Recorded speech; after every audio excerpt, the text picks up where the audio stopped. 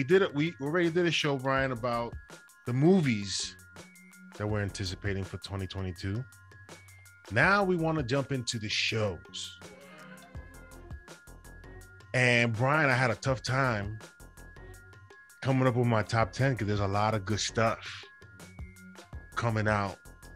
And some are more anticipated than others. Some are more excited than others. And that's what obviously I boiled it down to, and I'm sure you did too. But there are other stuff that we want to see as well, right? If I had to do an honorable mention, it would probably be a lot. I'll just use one. So before you start, I want to throw two conditions on this. So one is the difference between TV and movies. Well, in a lot of ways, there's a lot more shows that are already established where there's new seasons coming back. And so there's a ton of shows that are great shows that a lot of people watch that would have high on the list that like you and I, that I don't watch or you don't watch. Like something like Stranger Things, Ozark, Westworld, like I'm not going to dispute the cultural significance of those shows or like the popularity of those shows. I don't watch them. So like to me, they're not on my list, but I'm sure for other people, they'd be like number 1 or 2. And that's fine because they're dedicated. So that's condition number 1 is if you don't hear some really high brand show, like Bridgerton season 2, not on my list. Okay. But it's going to be on a lot of people's lists. Yeah, definitely. If you don't hear those shows, I think that's the main reason why is it's just for us, it's just not really a thing. The second one is a lot of release dates are more up in the air for these than for the movies, right? The movie calendar, at least for the time being, is mostly set. So when we go through our list, I have a couple that are question marks. So I have 3 shows in particular that one I have on the list because I think it's coming out this year, but I'm not sure. The other 2 we haven't heard. So it'd be one of those where it's like, if I knew they were coming in 2022, I would probably have them on the list. But since we've had no confirmation, I just want to give them honorable mention because they'll be on the 2023 list. So we're doing our best with release dates, but a lot of these are TBD, to be fair. So I try to stick to series where we knew there was a release date sometime in calendar 2020. And let me know if for some of the ones that I choose aren't those dates are TBDs because I wasn't sure of it. I just picked out some of the names. I think I looked at a list, and I chose from that list. That I know coming out for 2022. So my honorable mention. My honorable mention is The Sandman. Oh, interesting. Okay. The reason why is because I never really got into it, and people sing its praises when they talk about The Sandman. And I started listening to the audiobook, and I just couldn't get into it. I think I tried reading it and I just got distracted. It didn't hold my attention, but people still speak highly of it. I think that did it win any awards or something like that? I think it has, yeah. And then people like, was it Neil Gaiman, the guy that's yes. People really like American Gods, right? That was really popular for a while. Okay. So people are into his stuff. So that's why I'm really looking forward to actually seeing this and I think they went out of their way to really make sure that they are they honor the book, the story. So that's my honorable mention. My number 10. Hang on, can I throw in my ones that didn't make the list? Sure. You have a few? Yeah, I got a couple. So that are close. I mean, just ones that I watched or that are I'm fans of, but most of which are close to what we cover. So things that I did not make my list, but at least thought about them. Thought about the Green Lantern series. I don't trust it enough with Delanthe running it. Don't trust it. Think about it. If it was a different showrunner with a little more cred, a serious track record in the space, I'd be more excited. But I thought about it and I was like, can't get it. I haven't seen a trailer, can't get it. Peacemaker didn't make my list. I don't know if it made your list. Didn't make my list. I'm sorry. I'm a little James Gunned out. Been watching the commercials. You know, I have all due respect to John Cena. I can't get there on this show. Like, I'll watch it because we got to Yeah. talk about it. Yeah. Not like geeked out to see the continuation of Peacemaker. So Peacemaker didn't make the list. Getting a little warmer with the next three. So I'm a big fan of The Crown. I thought The Crown season 4 was great. I'm looking forward. They had a great cast for season 5 as they bring it forward. Princess Diana era. So that one is just sort of out there for me, but I'm looking forward to it. Picard season 2. I'm very much looking forward to this. I'm definitely a Trekkie, and I love Next Generation. And you know, Patrick Stewart still has it. You know, I would say he doesn't quite have like the 105-mile-an-hour fastball, but he's got like a 94-mile-an-hour fastball in there. And I thought season 1 showed promise, especially as the season went on. So I got that one on my list. That's definitely coming this year. Q, always been a big fan. John Delancey does a great job, so they're bringing him back. So that one's also on the list. Miss Marvel didn't make my list, even though I had it super duper high. I didn't. I'm using this opportunity to downgrade Miss Marvel in my rankings. It did not make my list. I am excited. I do want to see it, but it's not in the top 10. Here are my two that would be in the top 10 for sure, but I don't have a release date for 2022, so I didn't. The one is Gotham PD. I've seen a conflicting report. I've seen a report that it is coming in 2022. I've seen a report that is not coming in 2022. But the Matt Reeves Gotham series would be on the list, but yes, definitely. The second one is Invincible season 2. There's been nothing. I went looking for this other than Stephen Yeun saying that they had worked on it. Yeah. There's nothing from Amazon as to when this was coming, and like this, it was a first quarter show. So like in theory, it should be around now. But we haven't seen it. But they promoted the heck out of season 1. We haven't seen a trailer. So I put that to the side as like, that would definitely be on the list. We got nothing on it. So those two are the ones that I couldn't really count for this year. All right, now we're into the 10. So go ahead. All right. I got, since you had a few, I'm gonna mention another honorable mention. Yeah, go for it. House of Dragon. That's actually on my list. So yeah, go ahead. I'm not a huge Game of Thrones fan, but I did watch the show, and every time I watched it, it wasn't like I was like, I gotta see it. But my wife really loved it, and I think the show was fantastic as well. But I just wasn't that crazy over it. But certainly, obviously, one of the shows that is on my list, they're looking to stay. I guess in the race in terms of high production shows. So House of Dragon, so far, what's the guy that wrote it? George Martin. That's the author. You mean the author from Game of Thrones? Yeah. I think he's seen some of it, or he likes So that's like. So it puts it in the, because I was getting like, I don't want to see a prequel, I want to see what goes, you know what I'm saying? I'm not a fan of the prequel. I'm never initially a fan until it comes out, and if it's dope, it's dope. But if it isn't, it's like, it was whatever. So yeah, that made my honorable mention. My number 10, speaking of the sort of the same, Lord of the Rings, Amazon. That's my number 10. Okay. Listen, did Game of Thrones come out after the Lord of the Rings trilogy came out? It did, yeah. So I think that sparked something, or spawns a new sort of thought process of creating some of these shows, or bringing back some of these shows because they were dead, whatever the case may be. But it certainly started something, and the result of that, I think, was a Game of Thrones.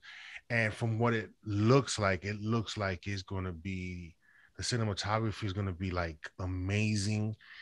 You're going to see a lot of beautiful stuff. So, and it's going to be an exploration of a whole brand new time in that world that I'm very much interested in seeing. So that's on my list. 10. What time? So my number 10 is also kind of a question mark, but like I left it on here because I wasn't sure, but I was like, all right, I got these 3 question marks. I'll put one of them on here. It's Batman Cape Crusader. It would be higher if I knew for sure where it was going to be coming out, but there are reports that might be coming this year. And obviously, we got the word that Ed Brubaker is joining forces with Bruce Timm as in the writers' room and the show running room for this. And I mean, I just think if you love this genre, the next 2 years we'll revisit 2 of the greatest animated shows that have ever been made. Right, this one and then X-Men '97 next year. But I'm just excited to see what they can do with no limitations. With bigger budget, no consideration for rating. They can go as adult or as family as they want. Yeah. And I just think now you've got a big name writer who's been immersed in the DC universe for the last 10 years to kind of help modernize what they want to do with this. It sounds like they have a clear vision in the room for where they want to take this. I can't wait to see it.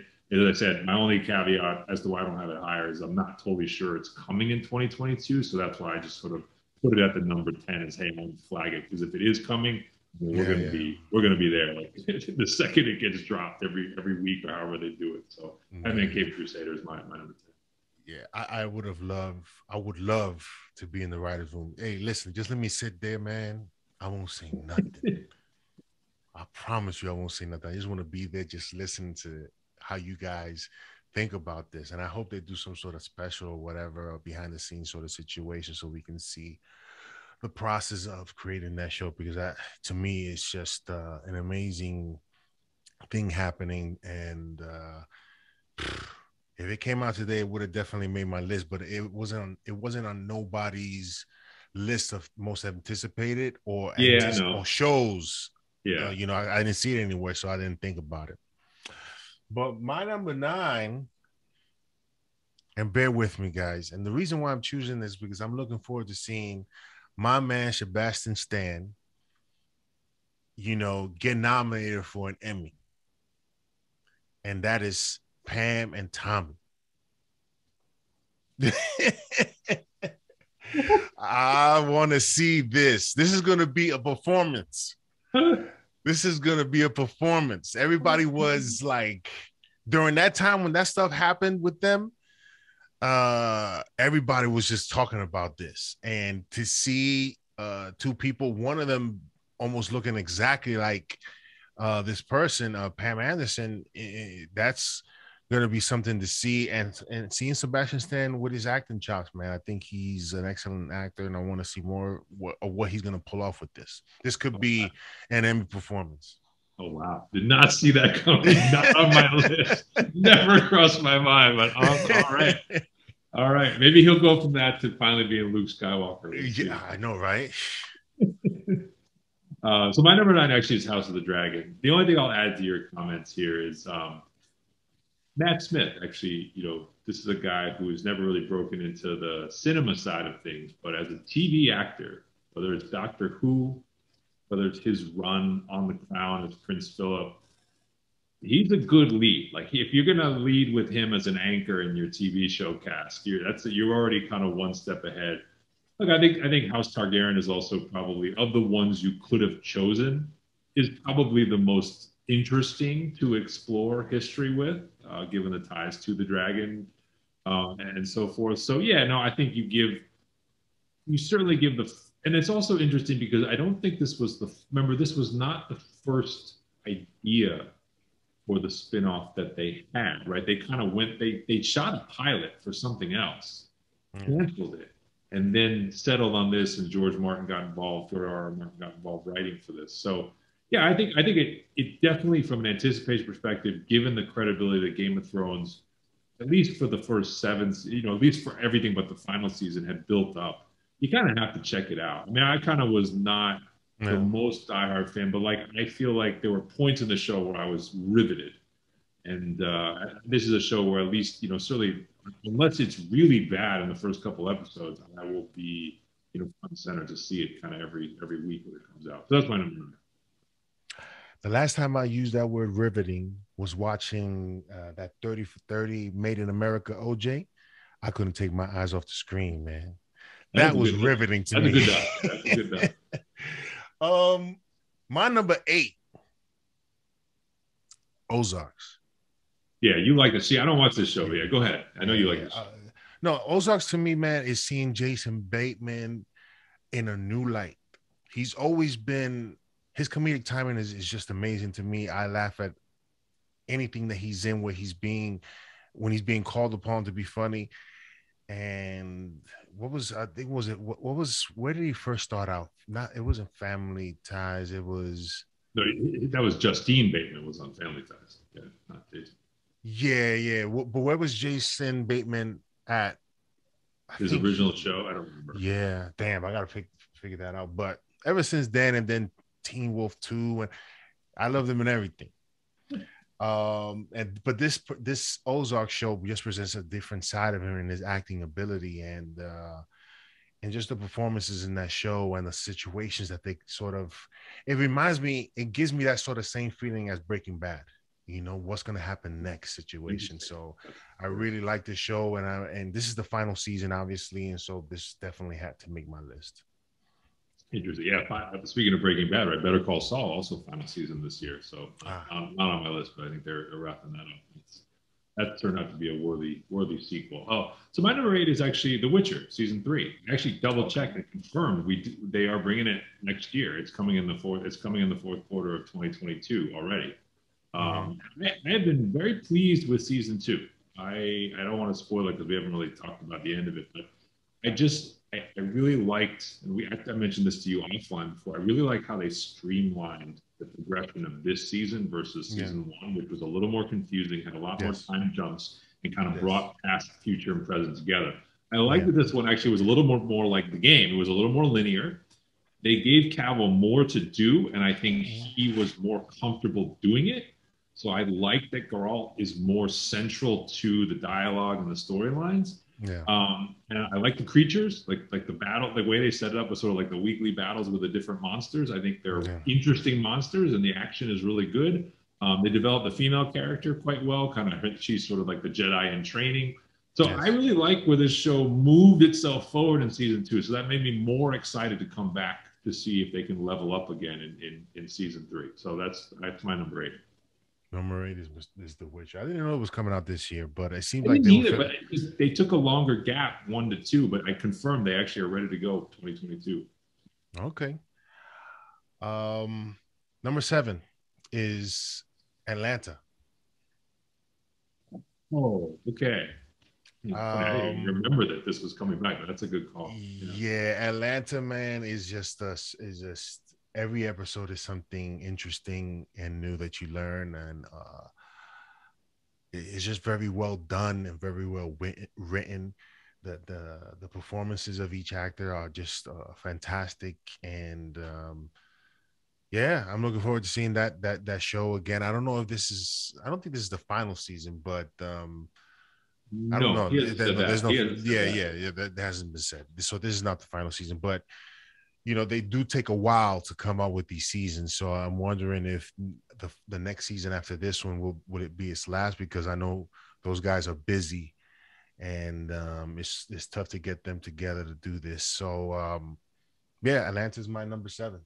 Well, I think that he has a deal where it's kind of like when he has an idea, got it. He does. They shoot it, and there's no time pressure on him to kind of to meet a deadline. So it's kind of as long as he wants it to be. It's sort of similar to Curb, right? Like Curb Your Enthusiasm, they've been cranking him out a little bit, but Larry David's always had the free reign to decide when the next Curb season drops. So like they've had gaps of like years between seasons in that show. So I think Donald Glover's in the same category. But yeah, no, you're right. He's actually one of the geniuses of TV these days. That's a good call. I think about that. Yeah, I guess at this point I'm fully into sort of our sweet spot genre. So my number 7 is The Boys season 3. I think this is, this show was fresh and different and subverted the superhero genre when it first came on. I don't think it lost a step in season 2. They're adding sort of one of the CW veterans. I think Jensen Ackles is joining over now that Supernatural's done. He's coming over to season 3. So yeah, no, that one's I believe is coming in June, and very much looking forward to Billy Butcher and company being back. So of course, Boys season 3 is number 7. And again, if you haven't found that show and you're you're okay with a little bit of violence and a little bit of gore. There's some great stuff in that show. So, yeah. I have that a little bit higher on my list. Okay. But my number 6 is, I'm wondering what where we're gonna meet in the same place. Umbrella Academy. But yes, go ahead. Can't Yes. have that not on the list. Yeah. Yeah. Umbrella Academy. You just can't wait to see the performances of that kid. I don't know if he's a kid now. I don't know if he's gonna be bigger because you're gonna de-age him or something. Yeah. So that's gonna be very interesting. And the situation that they're in now, they do a great job of landing the plane, Brian. What is our biggest complaint about Marvel is they have a tough time landing the plane and finishing series, and Umbrella Academy has been 2 for 2 in terms of how they continue this storyline into the following season. So this situation that they're in is definitely something I'm going to look forward to, because it's a situation. If you haven't seen it, I recommend that you do watch it. If you haven't, is very like awkward now, and we'll have to wait and see how they figure this one out.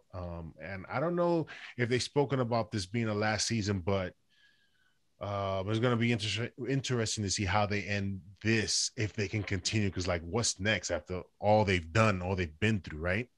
Well, plus it's a Netflix show, and as we know, Netflix doesn't typically like to let its shows go super duper long. So Yeah, you're onto something there. But yeah, no, I think the beauty of this show is the more we get content from the genre, the more interesting this show becomes, in the sense that it is different. Like if you caught up on Marvel and you've caught up on DC, and now you're watching the Disney Plus shows, or maybe as you get into the HBO Max shows, this is just different, and you'll like it. Like the performances are good, the writing is good, the idea generation is good, and it's just like it's got enough of a twist on everything superhero to where you're like, this is cool. Like, I'm along for the ride, but I don't really know where we're headed. So no, I think it's great. I can't wait for this. And they take their time, right? It's been a couple of years since we were with these characters, and it was an ultimate cliffhanger at the end of season 2. So I actually have it higher, and can't wait for it to be back in our lives in a couple months. So my number 6 is Moon Knight. Wow, I have it really high. I basically downgraded Miss Marvel, upgraded Moon Knight. That was sort of my trade here. I think now that in fairness, like now that we got a little bit of footage, trailer was weird, but I think weird is good for this show a little bit. I don't know how I feel about Oscar Isaac's crazy voice in the trailer, but I can't wait to see him and Ethan Hawke head to head. I love what this character could be, and the tone seems to be a little more gothic, a little more dark, and I think but not like so blatantly Batman that you feel like you're watching Marvel Batman, which I think is key. You don't want that to be this. And so I have that at number 6. And I just, like I said, you got two great actors, still kind of at the peak of their powers going head to head. So can't wait to see what that yields. So yeah, that's my number 6. Yeah. My number 5 is The Boys. Okay. And the only thing I'll add to that is, every time you watch this show it's just fun. You have a good time watching this show, and if you can get past the gore and violence, you'll enjoy this show. It's just a fun time. The performances are great. Every character you remember pretty much all the characters because they're so different, and any one of them can steal a scene. So The Boys is my number 5. My number 5 is Andor. Who? Oh, okay. I didn't see that, but okay. That is confirmed for 2022. So I'm going to make my bold prediction is that from a critical review and start to finish quality perspective, this will be the best show Disney Plus in 2022.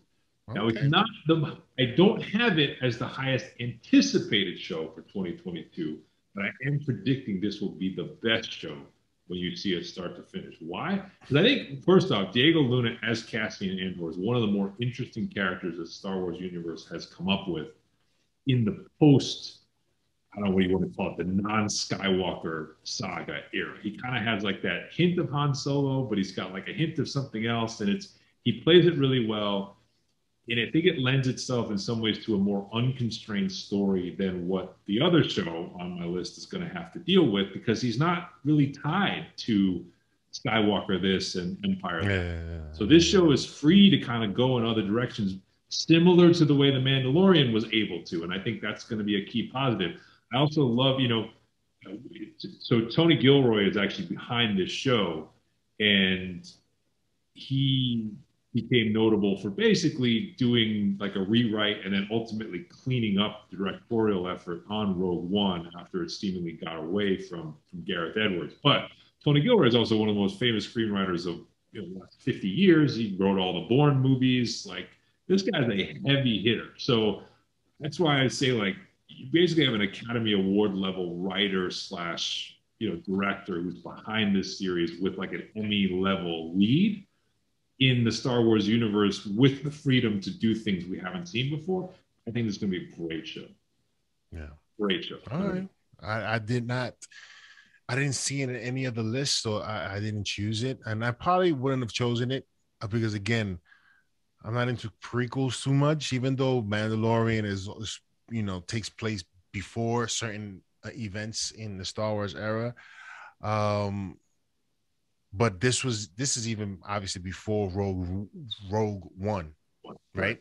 So, well, it better be before Rogue One. Yeah. So, I didn't see it on any list, so I didn't even really think about it. My number 4 is the Mandalorian. Okay. Are we sure it's coming out? So I don't think it's coming out this year. That's the only thing, but that's fine. I think it's it shooting is now, but I don't know if it's coming out in December. So I think they'll probably okay. That's fine. Go ahead and speak. It's worth talking about. So obviously the first 2 seasons everybody was just talking about the Mandalorian, and especially if you haven't seen it, I won't spoil it. But if you have, you already know the ending of that show was very one for the books. It was like, wow. You had people crying about it. If you watch Star Wars Theory on YouTube, he has like millions of followers. That guy is straight dedicated to the Star Wars genre. And there were people affected by seeing this, and although they did a horrible job in doing what they did, there was a deepfake, and they hired the guy that did the deepfake because it was way better than what they did, what Disney did. Are you kidding me? So we know we no longer have that connection with Mandalorian and Grogu. So I want to see what I definitely want to see what happens now, and that's why I think more people, most people are excited about this, to see what's the next chapter in the Mandalorian's journey and where does it lead him to, what connections does he make, and do we get more Apollo Creed, Carl Weathers? Brian, that's my number 4, Mandalorian. Yeah, no, I think you're right. I mean, whenever this show comes out, I think the 2 biggest questions are, like you said, the separation of Din Djarin from Grogu. Does this show lose a step automatically because Baby Yoda is not, kind of riding side saddle for all these episodes? I think the second question is, so the way they left the story, it seems like we're going to get like the Siege of Mandalore, right? That's kind of like where we're headed. Like, he's headed back to the home world with he'll probably reunite with Bo-Katan at some point, and they'll kind of go up against whatever's happening on Mandalore, which I think would be an exciting twist for this series, which has kind of been very serial, right? We kind of go here, we go there, we go here, we go there. So if we now move into a little bit more of like a war campaign style season, that would be pretty interesting. But then at the same time, it's like, are we just going to leave Luke and Baby? Are they just gone to Jedi Academy? We're not going to see Jedi Academy? Or is that something else to leave it open? I kind of want to see it, but I'm hesitant to have too much de-aged Skywalker in this series. I think it would actually take away from what they've built. So I don't know. I'm fascinated to see how they write this. So you're right. I mean, whenever it comes out, it's going to be out near the top the list, and we'll be talking about it every week. So, my number 4, Secret Invasion. That's my top. Oh snap! That's my. Don't tell me you forgot that's coming this year. That's my top. That's my top MCU show for the year. Wow.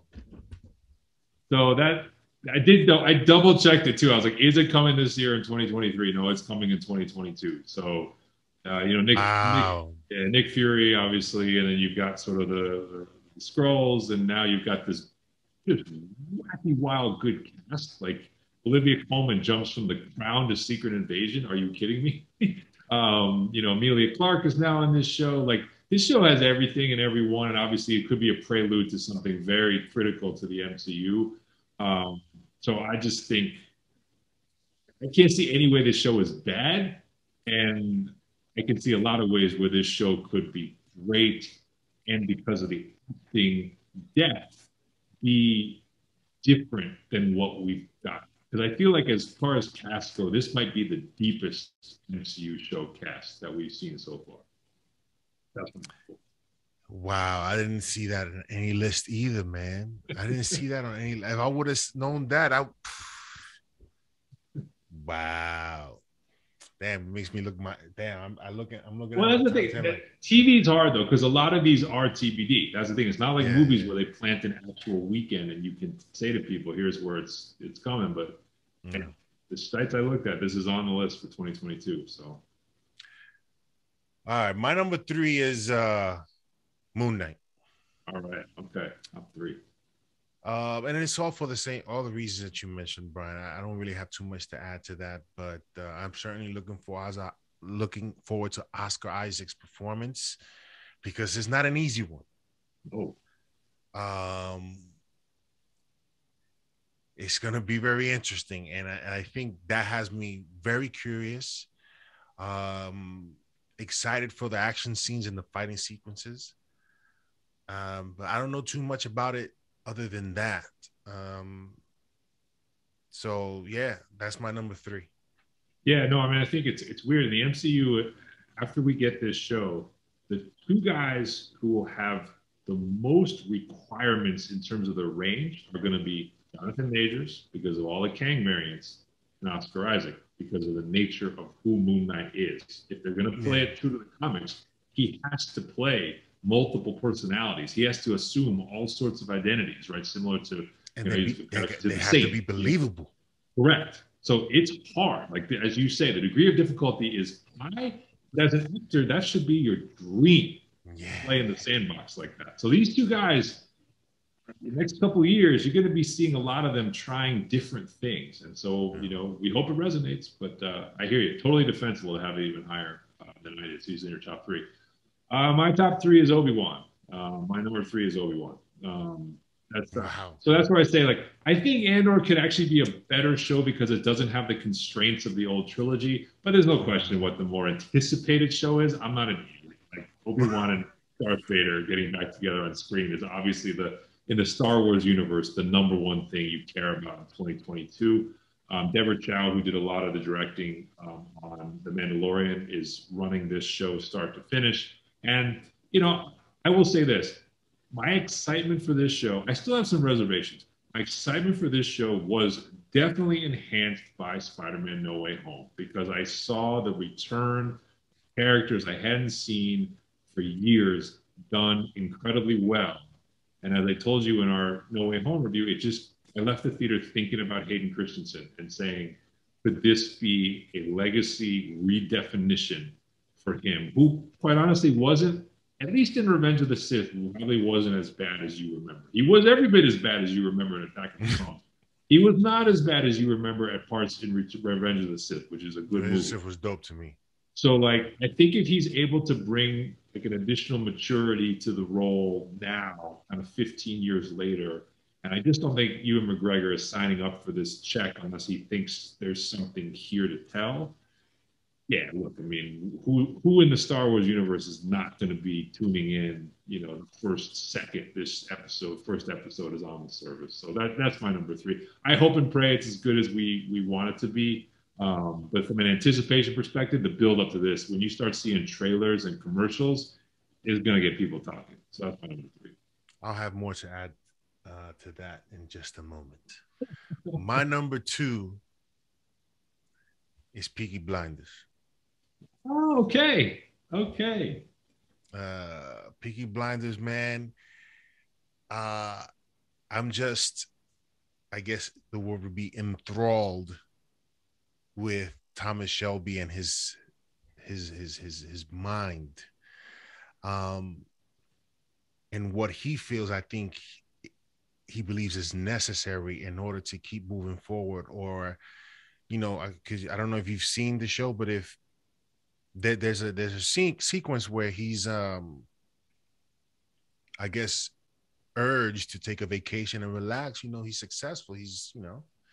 And during that time, he's thinking that PTSD is real, right? And so he has to keep moving. He has to keep thinking. He has to keep his mind occupied to have him not think about those horrible nightmares that he goes through and what he went through in the French War, I believe.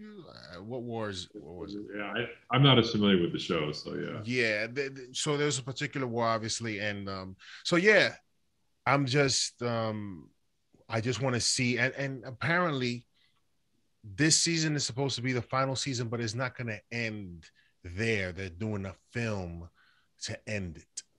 So yeah, that's my number two, Peaky Blinders, man. If you haven't seen it, you gotta check it out. And it's messed up, one of the actresses there, that she was fantastic. And one of the reasons why I really like the show, she passed away. I forgot her name. Her I'll look it up. But she was fantastic, and she was part of that group, the Peaky Blinders. I think she was sort of like the matriarch or the head female in that group, and she passed away. So I don't know how they're gonna write that in, but Peaky Blinders is my number two, man. Oh yeah, you have more variety than I do. That's your TV watching. So Umbrella Academy is actually my number two. Okay. So the one thing that I find as an interesting footnote is like this is the one show that the wife really likes that's in the genre. It's always kind of a tough sell sometimes to get everyone on the show. This is a show that she actually really likes as well. So like we've looked forward to watching the show as it's come on, and so that's always interesting to me that this is a show that's touched audiences in maybe a wider sense than the traditional comic book fans. But everything you said, I think the other thing too is just they did such a good job of casting the members of the Academy that with the way they left and set up the new season, I'm simply fascinated to see how those actors and actresses deliver the alternate portrayal in this season. I think that's going to be one of the most fun aspects. Not to mention, I guess we get a full dose of it's number 6, right? Who's now back? Yes. 6 is the one with so that we get a full character portrayal of that. So I think you put all that together. I think, and then I'm going to get this. Fiore is the sort of the father figure of the Academy, and then the idea that he's back, but it's kind of the bizarro version of him. That's also something I'm looking forward to seeing, because he wasn't actually it's not really likable. Like you kind of get he's a mentor, but he's definitely like a tough mentor, even in seasons 1 and 2. So the idea that there's I don't know, potentially nastier version of him, I'm kind of interested to see. But yeah, I mean, this show its creativity has been impressive start to finish. So that's why for me, when I saw it was confirmed for 2022, I'm like, I can't wait. I can't wait. Yeah. He's like John Kreese. who is still dealing in Cobra Kai, by the way. That dude, Mark Cove. Yeah, right. It's he is still so sinister in that show. Yeah. He didn't miss a beat. Yeah, I didn't put Cobra Kai season 5 on the list. That's a great show, but I didn't want to put season 5. Did you finish it? No, we're about halfway through. So. Oh, okay. Yeah, me and my wife as well. Let me ask you this before we move on to my number 1. Does your wife refused to watch like Hawkeye and all these other shows, or she watches it but really not interested in seeing it? Doesn't really watch it. I mean, so Okay. she comes out for like she wants to see No Way Home. Um, like she sees Avengers, she sees the team up movies. Okay. Um, but like in the comic book suit, and then she does like the Star Wars stuff. So like Okay. Mandalorian, she likes. Okay. But like the Marvel stuff, not so much. Like Got it.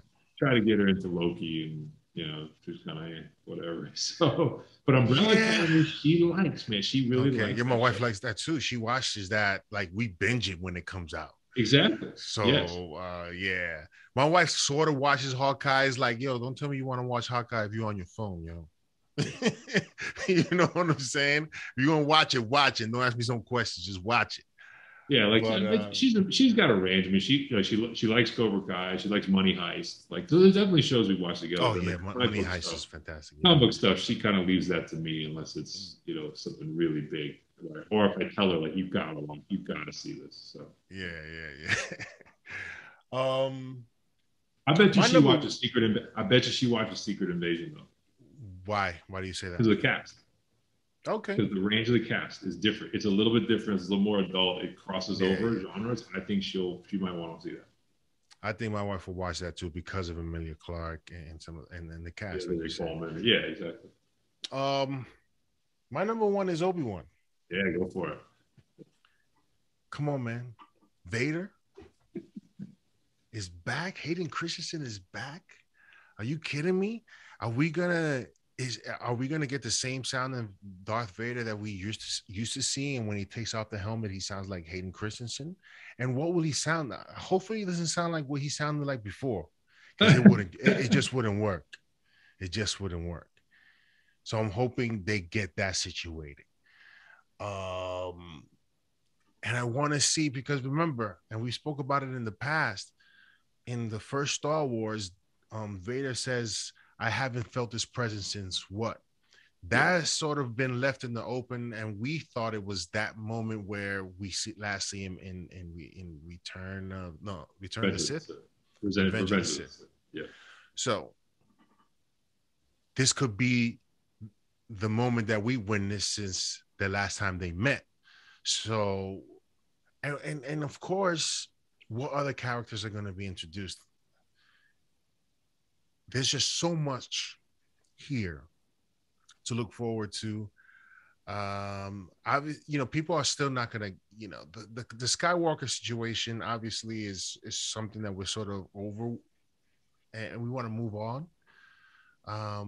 But still going to be intriguing to find out at what lengths did Obi-Wan have to try to conceal this secret, and where Darth Vader meets him, and is Ahsoka going to show? There's just so many things. This is for everybody's going to watch this, man. Are you kidding me? Hayden Christensen is back, and this is his opportunity. Like, this was me back then. Now, you know what I'm saying? I'm not that guy anymore. Hopefully it's that. And I just want him to win on this one.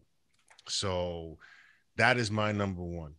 Yeah, I think it's completely defensible. And I think also Disney's played this pretty smart with regard to, obviously, Rise of Skywalker was what it was, but at least on the TV shows, it really held back the Force. It really held it back, right? So, like season 1 of The Mandalorian, the only Jedi reference is the Darksaber at the very end of the season.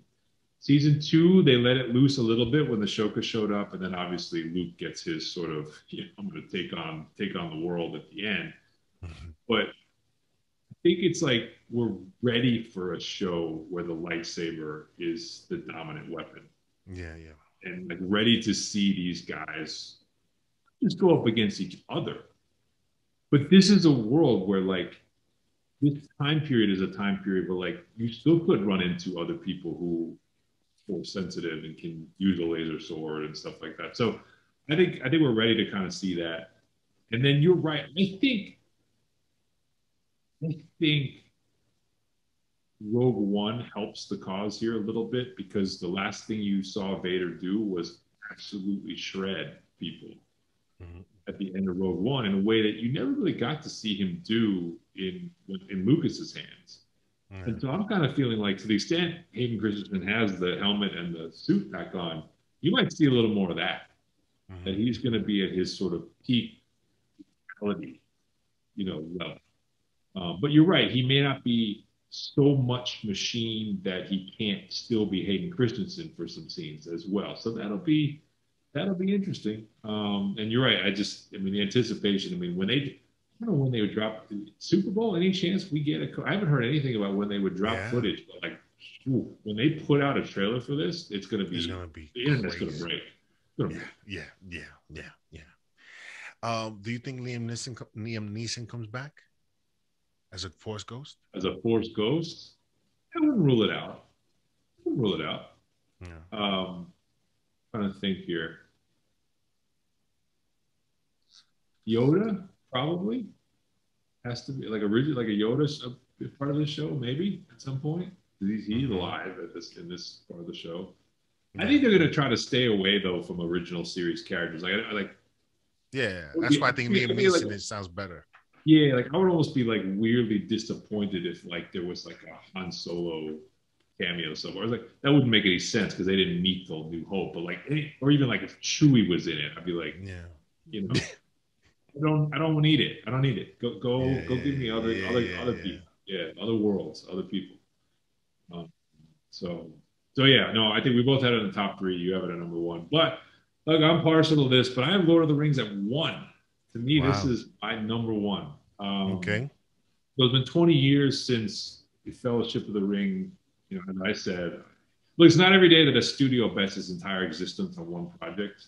New Line Cinemas literally was going to go bankrupt if this project didn't work 20 years ago, and Peter Jackson saved them with 3 films that were incredible for the time. Did things that nobody thought was possible. Ultimately, won an Academy Award for it in 2003.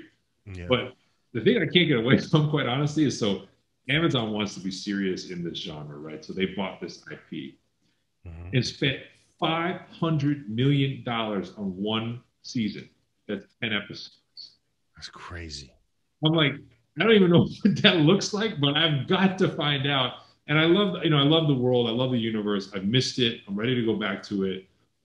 There's plenty of characters and, races and storylines and battles that you can do. And I feel like, again, you're not constrained by the Hobbit or you're not constrained by the Baggins family. Like, it's all totally free to paint with the palette and make a great show. They don't have like they don't really have like a truly A-list, lead. So this is really like we're going with the strength of the IP and the strength of the sets and the strength of the cinematography. But like, to me, it's like a lot of it just comes down to, like I said, like this is Amazon's big splash into, they've been warming us up. They did like Wheel of Time. Like they've been warming us up with these little things. And they've got The Boys and comic book, did a great job with that. But like, this is like where they're stepping to the plate and saying, we are at the table and we are at the table with the big boys with something that they don't have. And so to me, I can't wait for this. And it may be horrible. This is one that's like a high upside, high downside, to be quite honest, in the way that like Obi-Wan's probably not. The downside of Obi-Wan's probably pretty limited.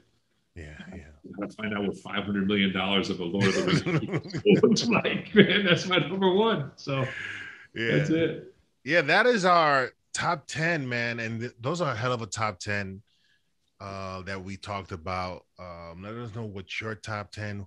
We still haven't talked about Boba Fett yet. And there's just a lot to sort of discuss regarding that. We're not going to get into it today, obviously, but I just want to ask, how are you enjoying the show so far?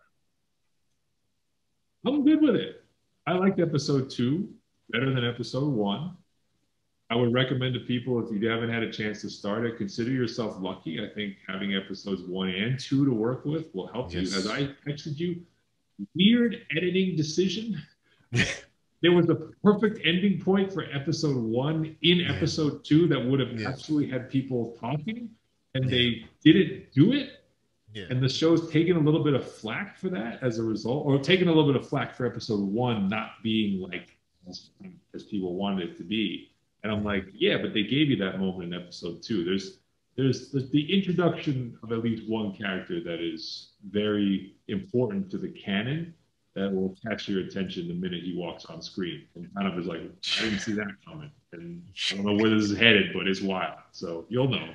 But Yeah. I'm very much enjoying the show. I don't know that I expected so much Tuscan Raider Yeah. history and mythology to be. I think the end of the second episode will be the end of this. You think? I think so. Okay. Because they clearly set it up as sort of like they're the indigenous, they're the Native American people of Tatooine, and he's sort of the adopted son. He's like the Mowgli of the tribe, and you get sort of his motivations for why. I wasn't expecting that. I will say, if nothing else, they've surprised me with that. That being said, super cool action scene in episode 2. I don't care if it's flashback or not. That is shot pretty fun and different. It looks good. So I don't know. What about you? I'm having fun. I'm having fun with this show. I'm definitely having fun. I enjoyed episode 1 more than most. And although we didn't get much of the present in that world, we sort of went to the past quite a bit in this one, and we ended there. And I think the reason for that, I may be wrong, I think the reason for that may be because I think we're going to focus more now on the present than in the past. And the way they ended, it seemed like he achieved a certain stature in that tribe that there's no need to really. I think he's learned the lessons that he's applied to his present. You know what I'm saying? To his current way of thinking and how he wants to go about things. So I don't think we'll see more of that. I think we'll get more of the present. I'm just looking forward to seeing the next episode of this and where it leads, because I think we need to sort of continue on in the present rather than the past. I think we already know where his mindset is at because of what he experienced. I agree. Like I said, the cameos in episode 2 put some very big pieces on the board. So we got to spend time there because it's a big deal. You think? Let me ask you this before we sign off. You think we see Mace Windu?